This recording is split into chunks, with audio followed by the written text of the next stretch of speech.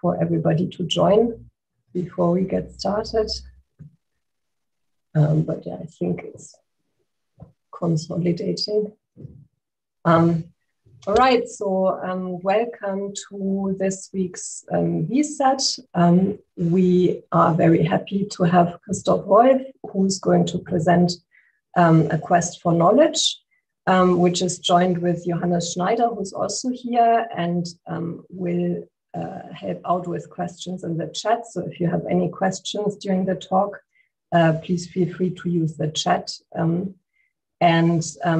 Also, we are very happy to have two panelists. We have Florian Ederer and Steve Callander. The talk is 1 hour with a 15-minute Q&A. So like I said, during the talk, you can ask questions in the chat, and in the Q&A afterwards, you can also ask questions in person. And yeah, finally, we do this every week. So let me give you a preview to next week. We have Can Ogun who's going to present collective progress dynamics of exit waves. And yeah, also finally, let me remind everybody that this talk is recorded. All right, Christoph, so you can go. Okay, thank you, Julia. Thank you for inviting us to present this paper, and thank you everyone for being here. So as Julia mentioned, this is joint work with Johannes, and he also told me that he's happy to answer any questions in the chat. And so this is a paper, as the title suggests, about knowledge creation, and in particular about knowledge creation through research.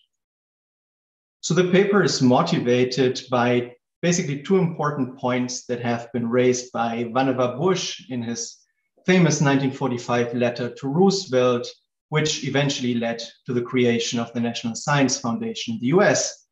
And these 2 points are that, first of all, scientific progress is important for societies. And second of all, that it's important for basic research that researchers act under scientific freedom. So under these two kind of premises of research, we want to build a framework to answer several natural questions about research and scientific progress. So first of all, we want to build a model in which we can analyze how researchers actually act under scientific freedom. And with such a description of their behavior at hand, we want to ask what the implications are for the evolution of knowledge. And then if there may be an interest in kind of altering the researchers' choices, how a funding institution can actually achieve desired behavior changes of researchers. So the model that we're going to propose has 3 main features. So first of all, the existing knowledge that researchers use in their work determines both the benefit of research and the cost that researchers incur when conducting research. Second, successful research is valuable because it improves conjectures about similar questions. And third, researchers are free to choose which questions they want to study and how hard they work on trying to answer these questions. And the way we conceptualize the research process is by assuming that researchers basically do 2 things. The first thing they do is they select one research question out of many potential research questions that have correlated answers. And that, conditional on having chosen a research question, they costly search for an answer in which they are guided by the existing knowledge. And the value from research to society comes from additional knowledge improving the conjectures that society has about optimal policies. And what we show inside our framework is that 2 typical variables of research are endogenously linked. So the novelty of a research question is in this model directly linked to the probability of discovering its answer. And then based on this, what we show is that actually expanding the knowledge frontier, so pushing what we know to new territories, is only then more desirable than deepening the existing knowledge inside the known frontiers if the area inside the frontiers is already sufficiently well understood. And what I mean by this, I guess, will become more clear later on.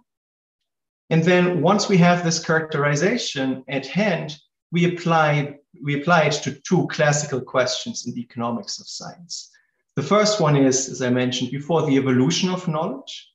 And we show that there is a dynamic externality in the knowledge creation. That is, researchers do not take into account when choosing their actions today, how whatever they are going to find will affect the choices of future researchers.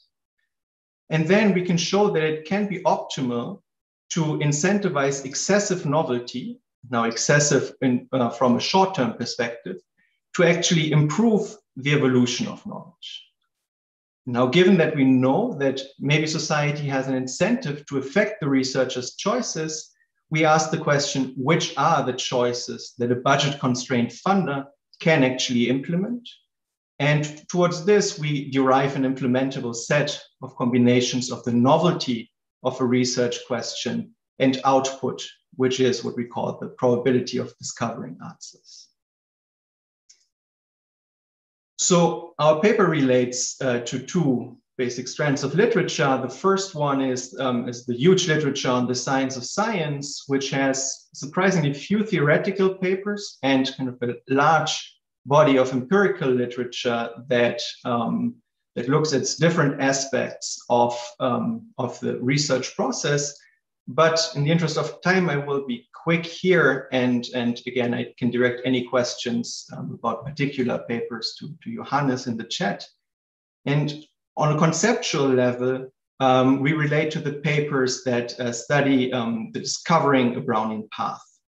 And inside this literature, two papers are very closely related. The first one by Callander and Clark, and the second one by Prendergast. So in Callander and Clark, the authors study very different applications. So they study an application in law and economics. And we differ, besides the application, in two regards. The first one is that in our case, the discovery process, so finding an answer to a question, is actually not deterministic. So it's determined by the search of an agent for the answer, which may also fail. And second, the objective of the agents are very different. So this also drives a difference in the results. Closer in spirit is the Prendergast 2019 paper, but there's also a difference. It's very related in that it studies kind of answering questions, which consist of finding an answer, or finding a realization of a Brownian path. But he focuses, and that's why we view it complementary to our paper, on an agency problem. So in his paper, the principal wants to encourage an agent to answer a particular question. While in our paper, we are looking at a researcher freely choosing which question to answer. And the second difference is that the Prendergast paper restricts the set of potential questions that can be asked to a given interval. Whereas you will see that in our model, a researcher can choose from many different potential research areas and can also expand kind of the intervals that researchers can choose from. So in that case, the Prendergast paper, if you would abstract from the agency problem, can be a special case of our problem, while you could also try to look at an agency problem in our. So neither nests the other here. Now, let me tell you a little bit about the plan of the presentation. So we eventually want to talk about the researcher's problem. But towards this, we will need quite some time. So I ask you to bear with me for a little bit until we get to the actual description of the researcher's problem, because I will first introduce you to our model of knowledge and how we think about knowledge. And then based on this model, we will step by step characterize the researcher's objective. So we will first compute the benefit of a discovery And then we will describe the search process of the researcher, from which we derive the cost function of research. And then we put everything together and characterize the researcher's optimal choices, which we then use to study the applications I've mentioned before.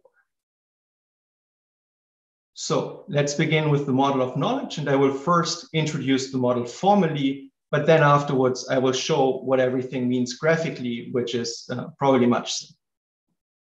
So we think about every potential research question to be on the real line. So every number on the real line is a question that you can ask, and every question has an answer. And the answer to question X, we denote by Y of X, and that's a realization of a random variable, which is also on the real line. Now, the truth, which is the realization of all answers, is given by the realization of a standard Brownian motion over the entire real line. And then what we call knowledge is the set of points that we already know. So it's the set of all the questions x1 to xk, to which we know the answers y of x1, y of xk, and so on. And to make notation easier, we assume that the questions in knowledge are ordered by their position on the real line. So x1 is the leftmost question to which we know the answer, and xk is the rightmost question to which we know the answer. Then what knowledge does is it partitions questions into different research areas. So going from -infinity to x1, we have the first research area. Then x1 to x2 is the second research area, and so on until research area k, which goes from the rightmost question to which we know the answer until infinity. And it will later on be useful to give a name to the length of a research area. So the length of a research area is simply the upper bound of the interval minus the lower bound. So area 0 and area k have length infinity, and all the others have according length. Now, what we will use a lot is what we call conjectures. And we call a conjecture the distribution of the answer y of x to a particular question x, and we denote this by gx. Now, given that a Brownian path determines the answer, we know that the distribution of all random variables, so all answers, is normal with a mean and a variance. And again, this Brownian motion buys us a lot of tractability here so that we can directly compute the mean and the variance of these random variables using the existing knowledge. So for all the questions that lie to the left of the leftmost point, the answer has an expected value that's equal to the answer to question x1. And similarly, for all questions to the right of the rightmost question to which we know the answer. And for all questions that lie in an interior research area, so between two questions to which we already know the answers, we can form a Brownian bridge. And I will show you graphically then how that looks like. And similarly, the variance is very easy. For all the questions to the left, the leftmost known point, the variance is just given by the distance of the question x we're considering to this leftmost point. Similarly, for all questions to the right of the rightmost question, the variance is given by the distance to this closest known question. And in between, the variance is actually a concave function. And again, we will see a graph of this. So the way we're thinking about this model is now that on the horizontal axis, we have all questions that you can think about. On the vertical axis, we have all the answers. And now this gray line is one example of a realization of a Brownian motion. So this line tells us where all the answers to all questions lie. So the red dot in the middle is now the only question to which we know the answer. And in this example, the question is question 0, and the answer to this question is 42. Now, how do we form the conjectures here? So the conjectures in this case are such that for all questions to the left, the expected answer is going to be 42. And for all questions to the right, the answer is 42 as well. So this solid line depicts the expected answers. Now, the dashed lines represent prediction intervals. That means that we expect the answer to question, say, -1, to lie in between this interval given by the dashed lines with a probability of 95%. Okay, so as you can see, these dashed lines get further and further apart. So the conjectures become less and less precise the further we move away from existing knowledge. Now, what research does in our model is it adds additional answers to questions. So in this example, we have answered question -1.2, which is roughly 46.5. Now, what happens is that everything to the right of the point 0 is unaffected. So this additional question does not provide additional information to the questions that lie to the right of question 0, but it actually provides information to all the questions to the left of the new question, which we've answered. And in particular, it's the same as before. These are all questions to the left of the leftmost known point. So their expected answer is equal to the answer to the question -1.2 over here. But what happens in between the two knowledge points is that we build a Brownian bridge in between. So the expected answers lie on the straight line that connects these 2 points of knowledge here. And the prediction intervals are now more narrow, because when forming the conjectures, you're using information not from 1 point only, but from 2 points. So when trying to answer the question now -0.5, you know the realization to question 0, but also the realization to question -1.2. So now you have more information than you actually had before. You can do the same thing on the right side. You can add a point of knowledge on the right side here, which is answering question 1.2. But something else that you can do is you can not only expand the knowledge frontier, so move the rightmost point further to the right or the leftmost point further to the left. You can also what we call deepen knowledge. That is, move inside the research area, which was given now by the question 0 to question 1.2, and now answer a question in between. So answer a question, say 0.9 here. This again creates now 2 research areas, which are given by between 0 and 0.9 and 0.9 and 1.2. And now we have 2 Brownian bridges here with even more precise conjectures than those that we had before. So this describes our model of knowledge up to this point. What we're going to do next is we want to describe what the value of knowledge is to society. And towards this, we represent society by a single decision maker that observes the existing knowledge Fk and uses this knowledge to make policy decisions. And we're making a simplifying assumption here, and we assume that society has to take decisions on all questions. So in every question X and R, society has to make a choice. This would be easily relaxed conceptually, and you could think about questions being randomly drawn, but this would come at kind of a loss of tractability. And so for now, to focus on our basic points, we try to keep everything as simple as possible.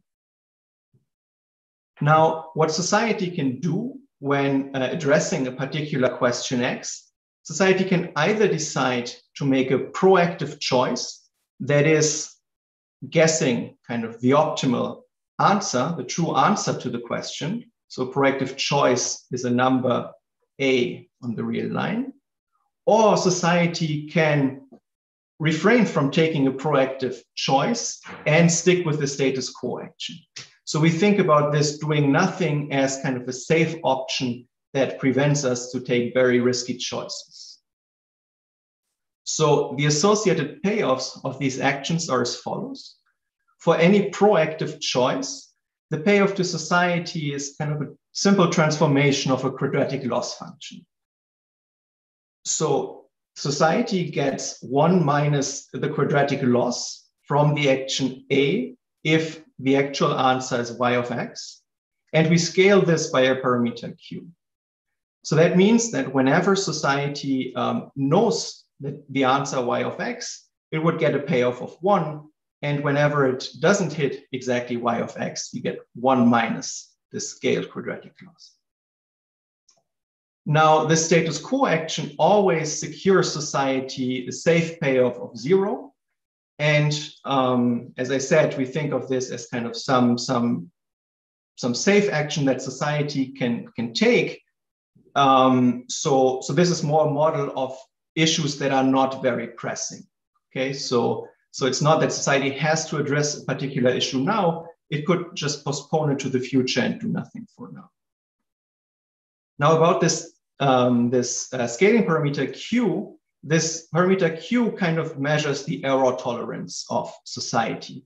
So society prefers a proactive choice not only when it precisely knows the answer, it also prefers a proactive choice if it's not too far away from the true answer.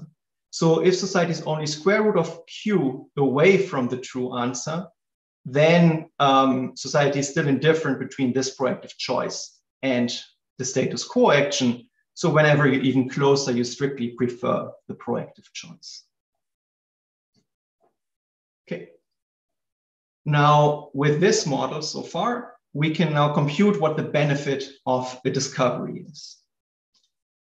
And so how do we think about this benefit of a discovery and the value of knowledge? So there's this famous quote by Marshak, who said that knowledge is useful if it helps to take the best decisions. And there's been a recent AER paper that actually shows that science fosters the adoption of effective policies, and that providing even more precise information improves these policies further. And this is basically what's going on in our model too. So with these simple payoff functions that I've just shown to you, you can easily compute the optimal action of society. Now, the optimal action of society is a proactive choice, which is equal to the expected answer if society's conjecture is sufficiently precise. So society is only going to make a proactive choice if the variance of the conjecture is below q.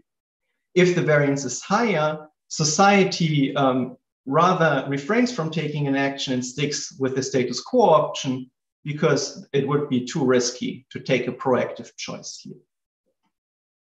Now, the benefit then from knowledge comes from improving these conjectures about optimal policies.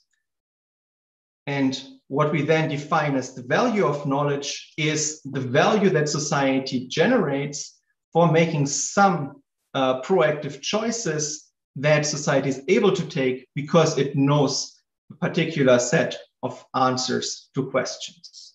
So we aggregate the per question payoff under the optimal action over all questions which society addresses. This is our value of knowledge. And with this value at hand, we can now compute the benefit of a new discovery. The benefit of so first of all, what a discovery does is a discovery adds a new question and answer pair to existing knowledge. That means that if knowledge before was Fk, now knowledge is Fk, and in addition, this new answered question. So the benefit of this discovery then is the improvement in society's decision-making. So the value of discovering the answer to question X, if you knew Fk before, is the value of the new knowledge minus the value of the old knowledge. Now, just a little bit of language at this point. So recall that question X1 was the leftmost question that we knew, and question xk, the rightmost question that we knew before. Then x1 and xk are what we call the frontiers of knowledge. And we call a discovery that is not inside this frontier to be expanding knowledge, and those questions that are inside the frontier, we call it to deepen knowledge. And Christoph, can I ask? I think it just helped me a little at this point to sort of firm up the application or the connection that you're making here. So, can I think of this as sort of as an academic, my sort of understanding of a field, my value of a field is how well I understand that field, or how confident I am we know the answers to how auctions work in practice or something like that. And so this payoff function you have, I can interpret as sort of, I feel like we understand an area if my variance is less than Q or root Q. Right. And so if somebody writes a paper that sort of helps me understand a set of questions, I assign value given by how much they've reduced that variance in my belief with this threshold of Q. Right. So this is so far only the value to society. So the researcher is not here yet. And really the value of knowledge to society comes from informing you about the answers to particular questions. Mm-hmm. And because you know more about the answers to particular questions, you can adjust your policies better to it. So for a long time, many policymakers didn't care about climate change because that was not particularly well understood. So they chose their status quo option of doing nothing. But then more and more scientific evidence came in. Policymakers became more certain that this is a problem. So they started addressing it proactively. And then by refining knowledge more and more, the policies could become better and better. That's the idea here. Christoph, the Johannes is doing a great job answering all the questions in chat, but maybe let me bring up, he answered just the one I was going to bring up, which is you're implicitly assuming here that everything has equal value in terms of questions. Exactly. So there's nothing where we say have a more pressing or less pressing need versus, Yes, perfect. Well, that's a very important point. We're assuming away anything that's very urgent. So we're not thinking about kind of finding a cure for COVID right now. So this is maybe our most important question. This is really a paper on less pressing issues, and it would be straightforward to incorporate a weighting on particular questions, but this would come at a huge cost of tractability. So we abstract away from this for now. So all questions are weighted equally. Okay. So that was a good moment to pause, because now I will do a slight change of variables that will make things a little bit easier. So we will stop keeping track of the precise question that we are asking. So what will be relevant from now on is not the question itself, but the distance of the question to existing knowledge. And the distance of a question to existing knowledge is really just the simple Euclidean distance of a question X to the closest point inside existing knowledge. That's what we call the distance. And the second variable, which I mentioned before, that we are going to keep track of is the length of the research area in which the question X lies. So remember, they can either lie on one of the frontiers, in which case the length of the research area is infinity, or inside a given frontier. And there, the length of the research area is just upper bound minus lower bound. And this allows us then to write the variance of our conjecture very simply as just the distance times x minus the distance, clear what this exactly is, divided by the area length. In the limit of expanding knowledge, this distance will actually be a linear, this variance will be a linear function of the distance. Again, this is not super important right now. I will remind you at which points this will become relevant. But now we can describe the benefit of a discovery only in terms of these two variables, in terms of the distance to existing knowledge and the length of the research area. And what we can do then is, with all the ingredients that we have so far, we can just simply calculate this value of a new discovery, which gives us an ugly formula. And so it might be easier to look at this graphic. So this graph here has on the horizontal axis the set of potential questions, the set of questions. And on the vertical axis, we have the variance of the conjecture to this question. So now suppose that we start by knowing only the answer to question 0. In this case, our value of knowledge is proportional to this orange area, because all questions that lie to the left of the question minus q have so imprecise conjectures that society sticks with the status quo action. So the payoff is 0 on those. To the right of question q, it's the same, but in between, so between question minus q and question q, society makes proactive choices, and the benefit to society of these proactive choices is then proportional to this length from q, the dashed line, to the variance. Now, what happens when we discover the answer to a new question? Well, we shift the leftmost point now from 0 to minus 2q. And the first thing that you should see is that nothing changes to the right of the rightmost point and to the left of the leftmost point. So this yellow area remains there. But the value that we gain from this new point is actually the green area. We've now created a research area between minus 2q and 0, which has relatively precise conjectures so that society takes proactive choices. The benefit of this discovery is this green area. Now, the question now is which distance to existing knowledge maximizes this benefit? And this is easily, is described by a marginal inframarginal trade-off as for monopoly pricing. So suppose society considers a slightly higher distance to existing knowledge. So answering question 3q now. What happens is now that we have more questions to which we have improved conjectures. Instead of going until 2q, we are now going to 3q. That's the marginal gain, that we have additional questions which we address proactively. But there's an inframarginal loss on the questions that we had before, because now these conjectures are less precise. And you can show that for small distances, the marginal gain outweighs the inframarginal loss, but you cannot go too far. Eventually, the inframarginal loss overtakes the marginal gain.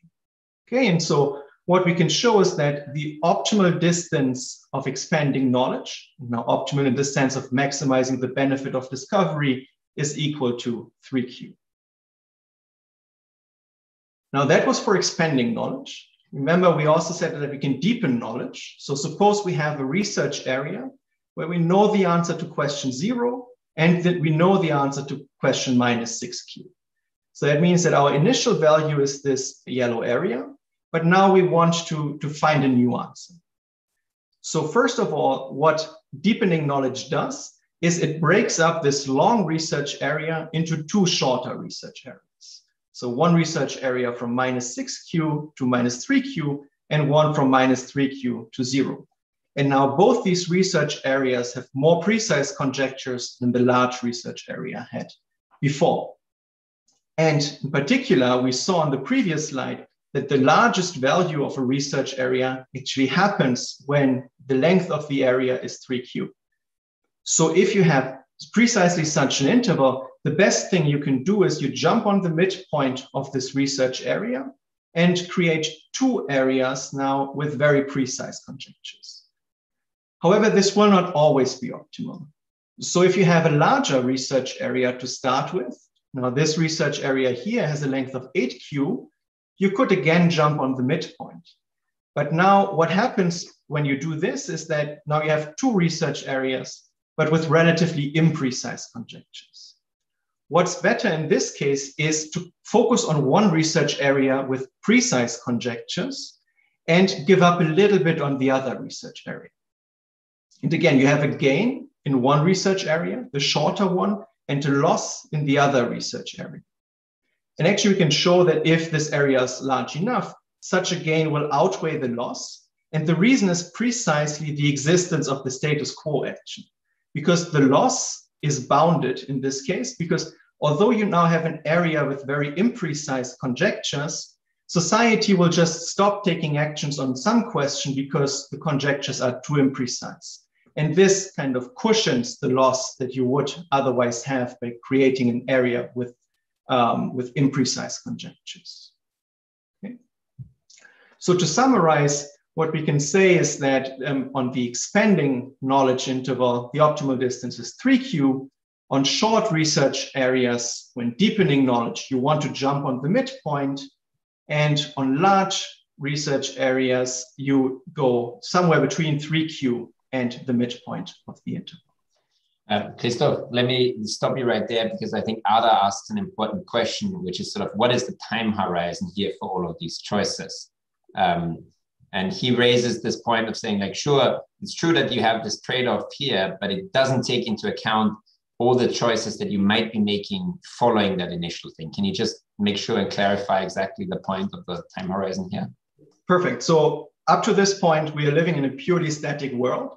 The existing knowledge comes from somewhere. There's one researcher or society just answering one question, and then the world stops. Okay, so we are really here in a one-period world. I will show you the extension to a more dynamic version with endogenous creation of existing knowledge later on. But for now, we're purely myopic. So thanks for the question. It's good. And just to follow up on that, so the third bullet point, it's an argument for incrementalism. What's interesting about it is you don't have a cost of experimenting or asking a bold question. Yes. There's no costs here, but you're still generating this sort of incrementalism endogenously by this single researcher. And so to sort of follow on Florian's questions, this might be something, this is going to cause a long run cost. And so this is something we might want to correct as a designer. Exactly. So I guess we should hold on with the dynamic discussion for a little bit, but let me just foreshadow, it will not be optimal to go just very, very far away, even if that is costly, because when you go into a research area and you go very far from existing knowledge, you do improve some conjectures, but again, the large part of the conjectures will still be so imprecise that this improvement is not so valuable.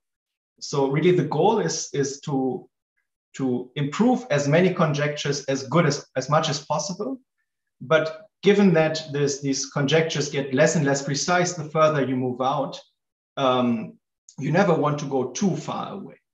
So this is where this is coming from. It's kind of reminiscent of these islands of knowledge that people talk about.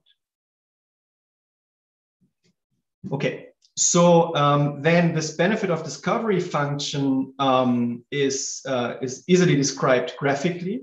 Okay, now as a function of the area length, we compute the benefit of the benefit maximizing distance to existing knowledge. So the solid line represents the benefit that comes from discovering the benefit maximizing answer, and it's given by this particular value. And the dashed line is the benefit of discovering the best question in a research area of length x. So clearly, short research areas do not provide a lot of additional value, because in short research areas, we already have very precise conjectures. So making them even more precise does not provide much value.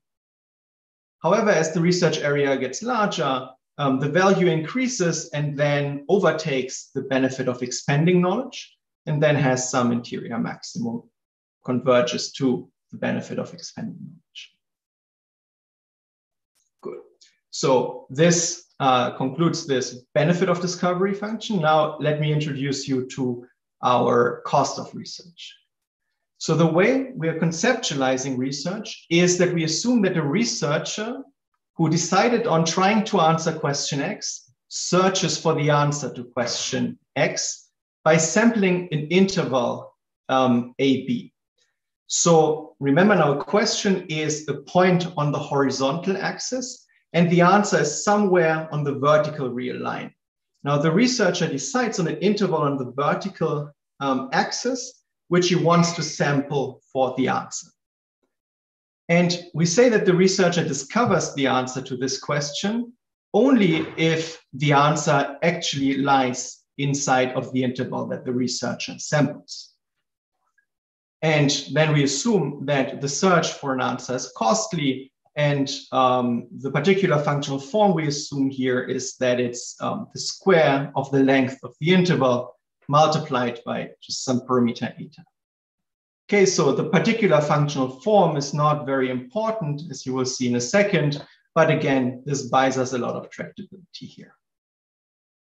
Now, what we can show, and this follows more or less directly from the normal distribution that comes out of our Brownian assumption, is that if a researcher selects a question X that has distance D to existing knowledge in a research area of length X, then the lowest cost search interval, so the shortest search interval, such that the answer to that question is contained inside this interval with a certain probability rho, has this length here.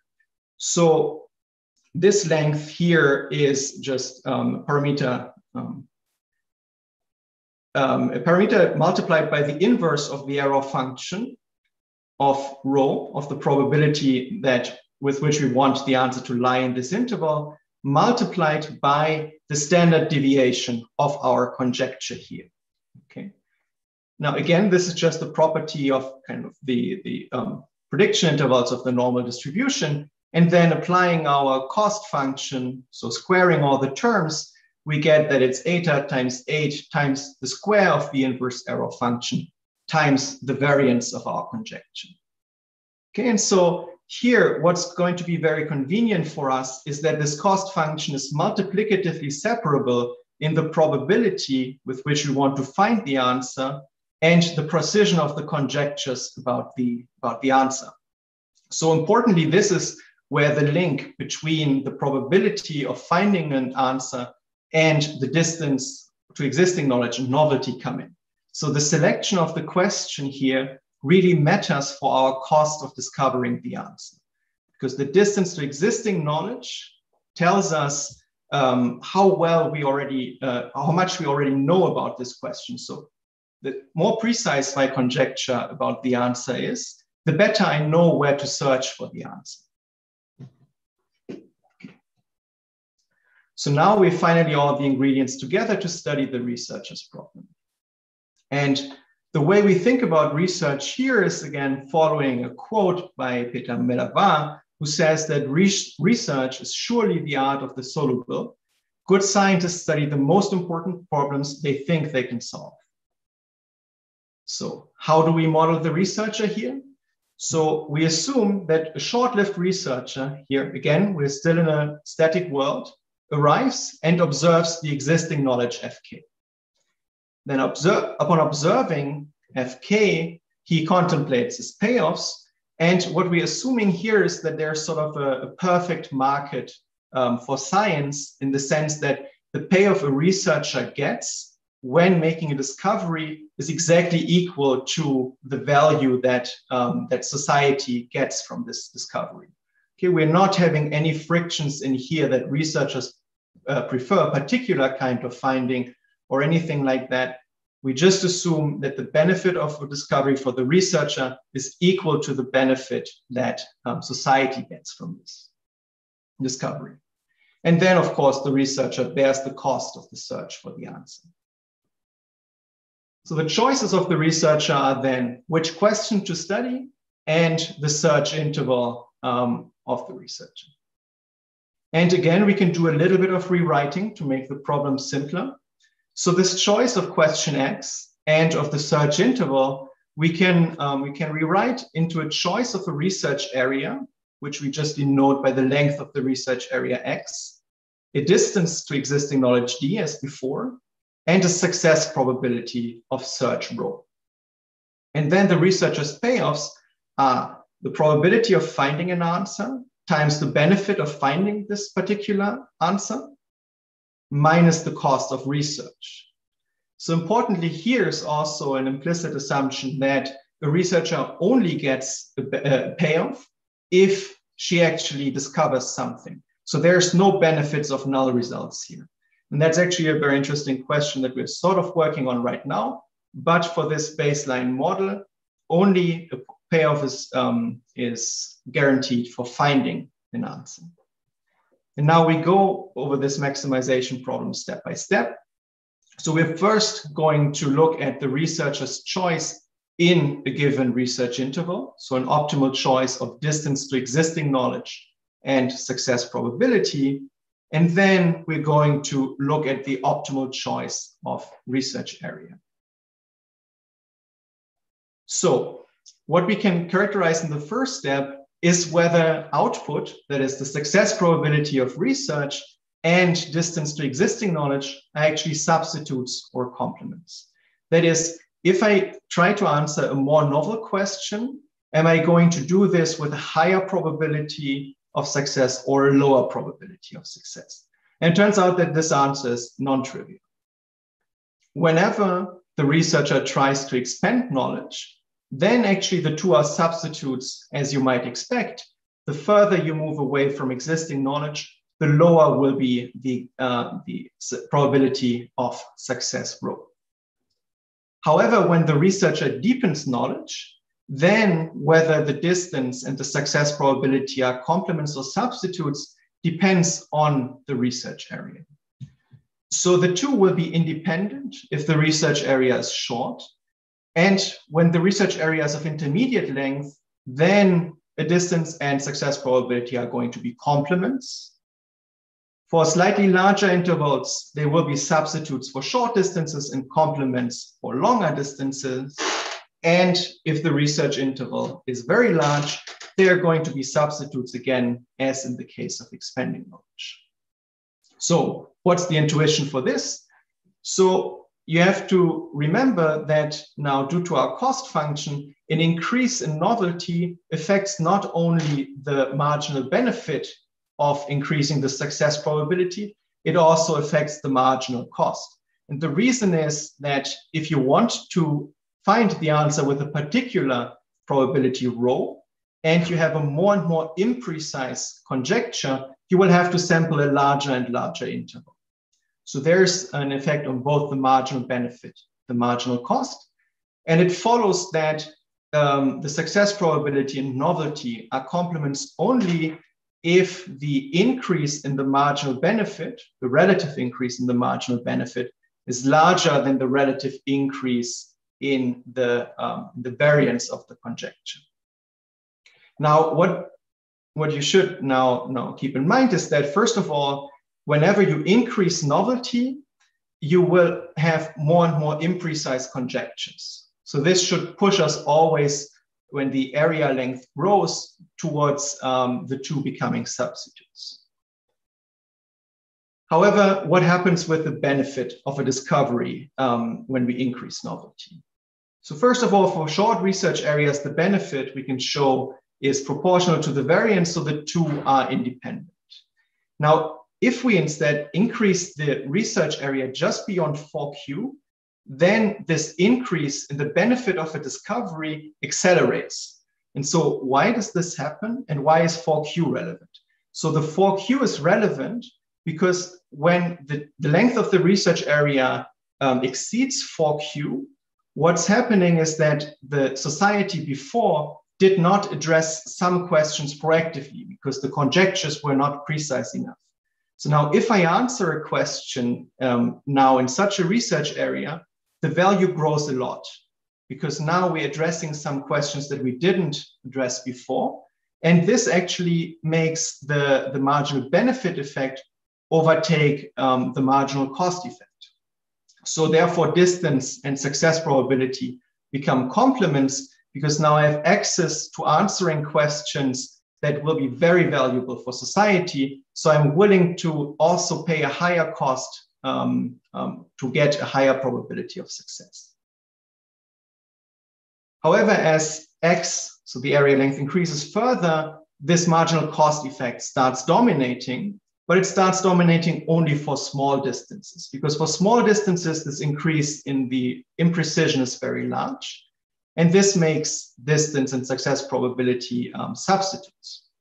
Now, what's more interesting is that if the chosen distance gets closer and closer to the midpoint of the interval, then the marginal cost effect actually goes to zero. That means that distance and success probability become complements again. And now the reason for this to happen is that if you move closer and closer to the midpoint of the interval, the variance is concave because if you increase the distance to existing knowledge, at the same time, you're moving closer to the other boundary of the research area you're considering. So the loss of moving away from existing knowledge becomes smaller and smaller, because now you're just very close to the other point of knowledge as well. So therefore, then any increases in distance, when they still increase the value of the discovery, will come together with an increase in the success probability. And now finally, if the distance you're considering is so large that the benefit of discovery is decreasing in novelty, then clearly distance and success probability will be substitutes. Now this describes... a quick heads up for the 10 minutes. Yes, perfect, thank you. So this describes our choices of the researcher inside an interval. Now we can also look at the choice of researchers between research areas. And I'm going to do this graphically now as well. So here we have the different research areas on the horizontal axis and the researcher's optimal payoff inside such a research area on the vertical axis. And what you can see is that expanding knowledge dominates deepening knowledge on short research areas. But once research areas become larger, deepening knowledge is always going to be better than expanding knowledge. And researchers actually prefer some intermediate length research areas. And similarly, the optimal novelty in research areas and the output, as I will show you in a second, are non-monotone in the area length. And the highest degrees of novelty are also obtained for intermediate research areas, and the highest output is also obtained for intermediate research areas. And so this is our description of the researcher's choices. You can characterize more and more, but let's summarize the interesting takeaways here. So the interesting takeaways in our opinion are, first of all, that output and novelty are here really endogenously linked in two ways, or basically in one way, through the cost of research that comes from the researcher being guided by existing knowledge. And actually they can be both substitutes and complements. Now, second, this existing knowledge that the researcher builds on determines the choice of the researcher's research area and novelty and output. In particular, research areas of intermediate length come with the highest novelty and highest output. Okay. And so this suggests that there should be a dynamic externality, as many of you now already mentioned, which comes from the fact that if researchers are short-lived and do not take any long-run effects into account, they do not take into account that the discovery today will affect the choices and also the success probabilities in the future. And this observation we then take to an application. And in particular, we ask the question whether it is beneficial to a long-lived society to incentivize very novel research, so moonshots. So with very novel, we mean discoveries that are more than myopically optimal. And we look at the simplest kind of model that we can think of. And this is a discrete time model where we start with just one known question answer pair and society discounting time by delta. And society faces a sequence of short-lived researchers that always observe the existing knowledge in period 2 and then decide on their research question and the success probability of research. Again, to simplify everything, we assume symmetric strategies. That is, if you observe the same knowledge, you're also going to choose the same research question and success probability. That comes at some loss, but we discuss in the paper that it does not come at a loss of insight. Now, whenever a researcher is successful, then knowledge updates. So the knowledge in the next period is the knowledge we had before plus the additional discovery. And if research is not successful, the set of knowledge remains the same. So again, there are no null results in our paper that carry any value.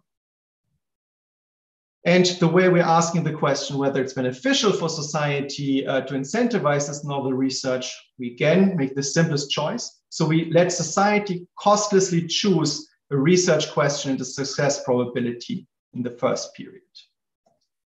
So now society maximizes its long run payoff, and in each period it gets the value of the knowledge that we have in this period, and it maximizes it only with respect to the first period question and success probability. And after the first period, all choices are made by the researchers individually. Then we can show a simple proposition that says that for a non-empty interval of cost parameters, the decision maker prefers a moonshot in the first period, so very novel distance in the first period, if its discount factor is large enough. So now the interesting thing here is that we have this interval of cost parameters.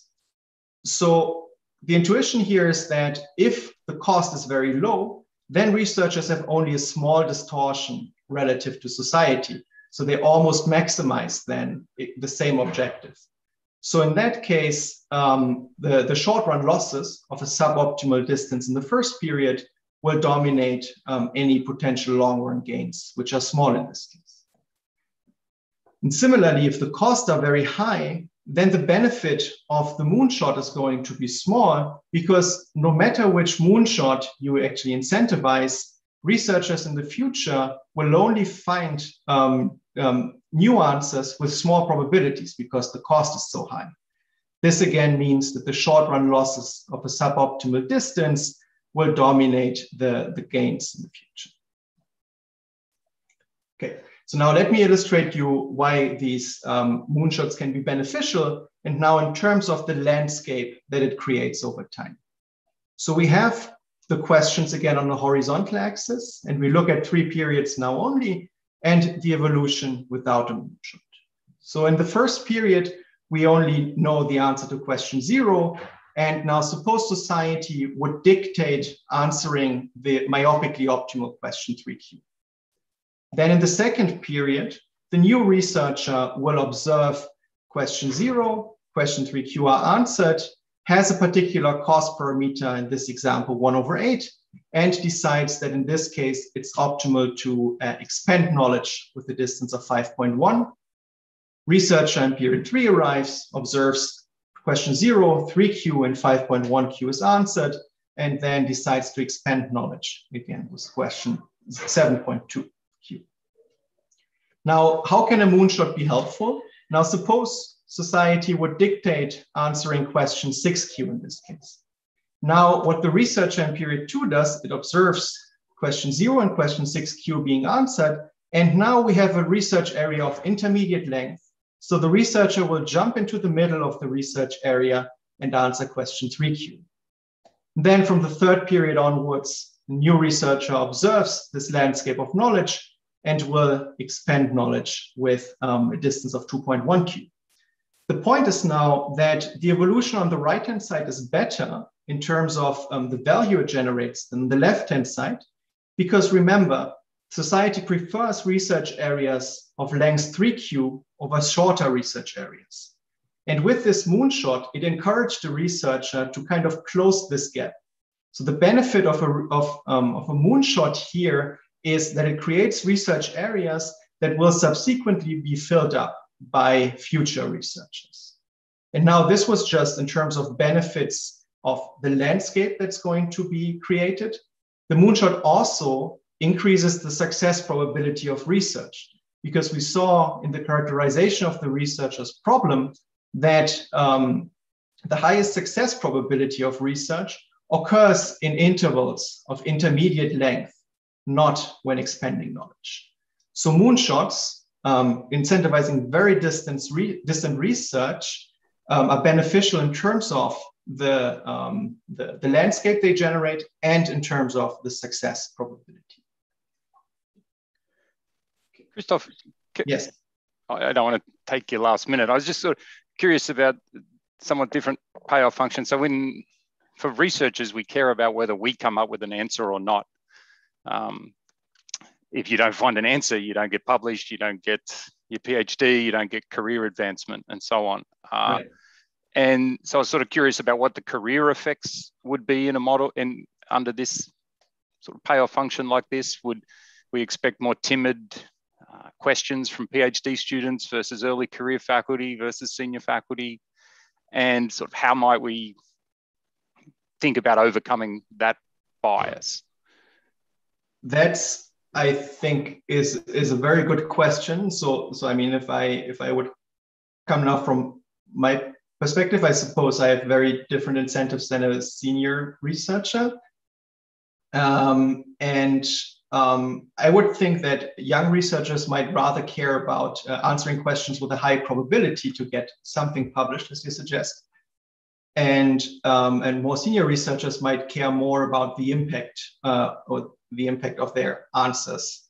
So this would push, I guess, PhD students rather to less novelty, while seniors towards more novelty and less success probabilities. What you could do about this, well, create research areas for juniors where they can answer novel questions with a high probability would be the easy answer here. So incentivize moonshots of seniors to have juniors fill up the gaps, but to fill up gaps that are still valuable. So not too narrow areas, but sufficiently distant or long research areas here. So that would be my takeaway on this one. But for this, I guess we would have to introduce more heterogeneity into the model, which I guess is very much feasible. The model is quite tractable and could potentially provide kind of interesting answers to questions like that. Okay, great. Now, I'm slightly running out of time, so let me just briefly tell you what we do in the science fundings application. So again, we keep the assumption of scientific freedom so that researchers can freely choose their research questions, but that there is a funder who has a budget K and has two instruments at hand that have a relative price.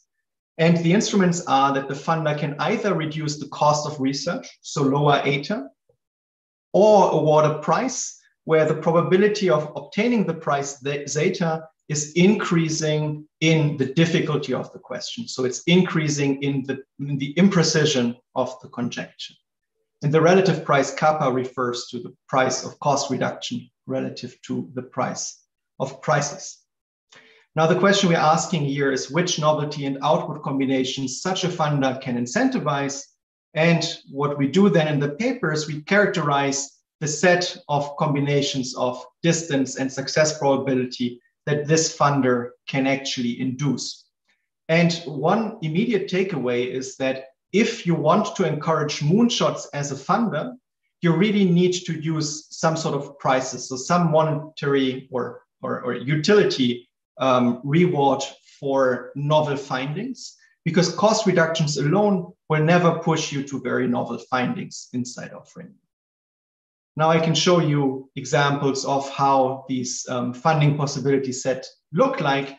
And the reason we don't discuss much more here is that it all depends a lot on parameters. But importantly, also for a funder, the distance and the success probability can be complements. So this possibility frontier can be upward sloping so that if you want to incentivize a higher degree of novelty, the researcher will at the same time also increase the output.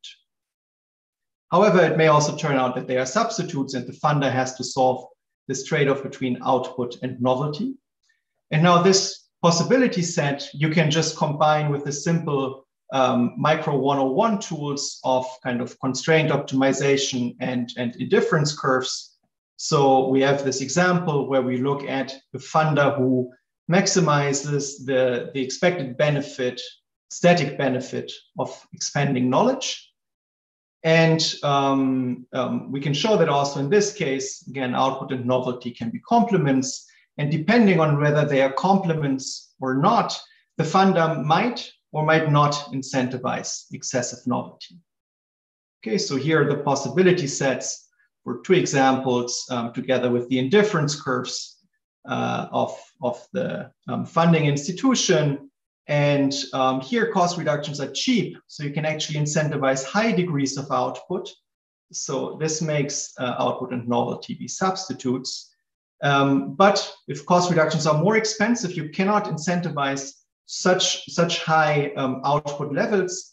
This makes then the two become complements.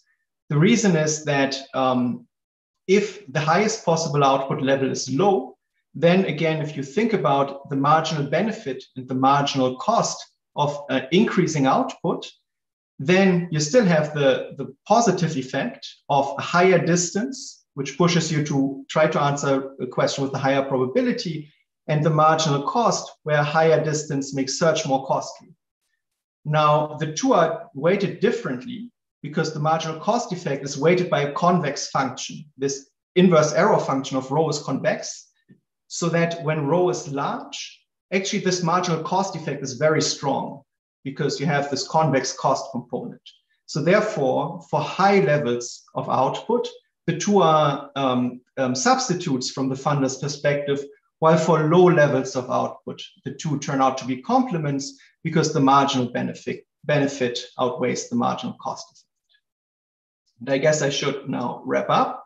So just to briefly conclude is, what we did in this paper is we proposed a model of knowledge that kind of builds on three ingredients. There's a large pool of correlated questions, and knowledge here informs conjectures about related questions, and society uses this knowledge to choose its policies. Inside this framework, we conceptualize research as the free choice of research question and the costly search for their answers. And we show that actually there is this link between novelty and output, and that there is it's important to look at the existing knowledge when you think about what researchers would do and how you can encourage researchers to do particular things.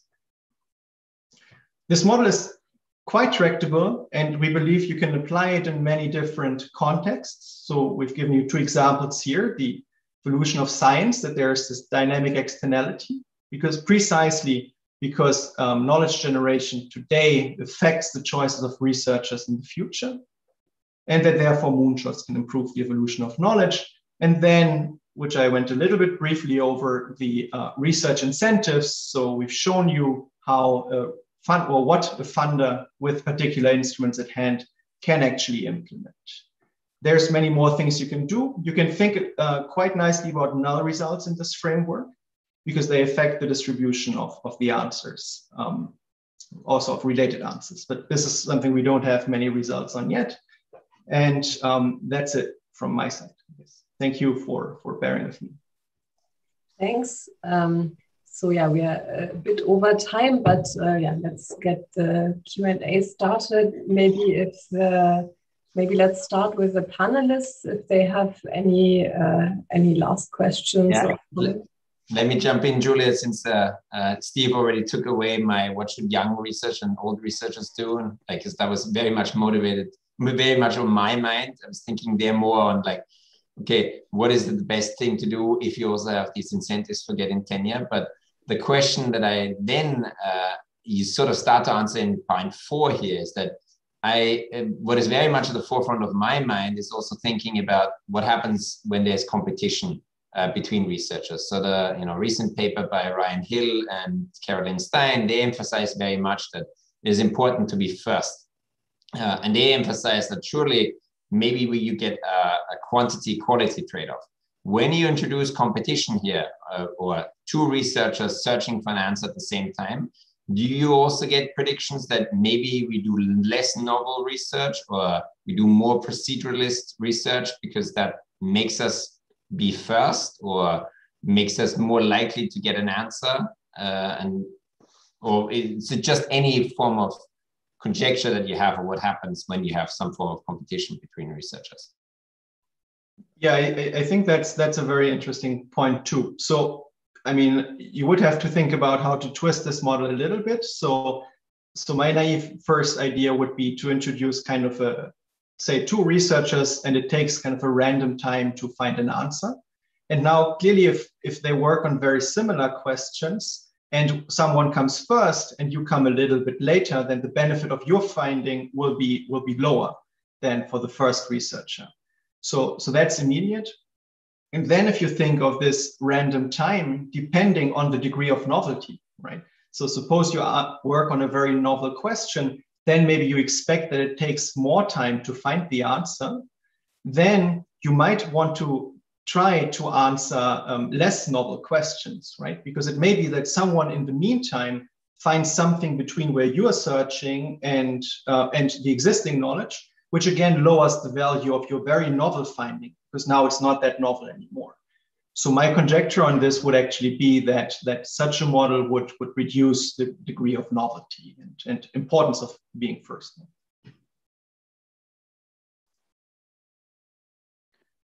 If I can follow up, so it also makes me think about what are the norms of science and how we evaluate other junior faculty and PhD students. And one way that's often bandied around, which always annoys me, is citation counts. Citation counts contain some information, but not as much information as some people seem to think. And so I'm sort of curious as to whether we could, from this model, tease out a theory of citation counts, which papers get cited the most, and is there a monotonic evaluation of more cited papers? Maybe you need something to enrich the model, but it seems like it has the structure where an ambitious but not very smart researcher could insert themselves in a literature and get cited a lot without really adding much value. And so can we get a relationship between citation count and the value you add to society from this framework? Well, that's a very good question that I think I don't have a good answer to just immediately. I believe you can think about different measures. If you think about citations from say policy, right? Then maybe if you close a research area and so no one kind of works to the left and to the right of you anymore, and society takes regular actions inside this area, you might be the one that gets cited there a lot. Right? This would be one way. But then if you think about scientific citations, I'm not sure I have a good idea right now what would be a relation of citations to the I think that last example you gave is a good example of the non-monotonicity. If I close off an area, I might be adding a lot of value to society, but no one in the scientific literature will cite me again because the area has been closed off. Exactly. Yeah. I've answered the question, and so now everyone's moved on and I don't get cited, but I did add a lot of value. So I think that's an example of a non-monotonicity. Can I just, then I'll add one more comment to change directions and offer a possible application or interpretation of this payoff function. So this payoff function's got this very sharp, there's a cutoff threshold. So can I think of this as a firm making a decision about which markets to enter or which products to offer, and they investigate, I'm sitting here in the US and all of these points are different markets I could possibly enter around the world, and I'm investigating one of those markets and I learn the likely outcome of that market, and then the firm, if it's confident enough about the outcome, it enters a market. If it's not confident about a market, it doesn't enter that outcome. And so can I think of this payoff function and this model as applying to, because it's very binary decision, at the back here is this binary decision of society, whether to choose the status quo or pursue an area. Can I think of this as firm decision-making about whether to enter markets or not? Yeah, so I think, yes, that's a nice interpretation for choosing between a proactive choice or that status quo choice. I think the proactive choice would need a little bit more information. So I enter the market, but how do I enter the market, I guess, would be the question here. Do I enter it maybe, I don't know, with a high price or a low price, or what kind of price level or quality level of my product do I want to offer? But the binary choice, I guess that's a good interpretation of it. For the precise proactive choice, I guess I would have to think a little bit more about what this would mean in this context. Yeah. Okay, great. Right, so I think we are already coming pretty close to the official end. So maybe I do the official salutations, but since we haven't really given the attendees the possibility to ask questions yet, please, if you do have a question, just stick around, and then you can just ask questions in the informal part of this. But yeah, for now, we'll stop the recording, and let me thank Christoph for the great presentation, and Johannes for the hard work in the chat, and also our two panelists, Florian and Steve, for the great questions. And hopefully see you next week for Can Ungun. Thank you very much. Thanks.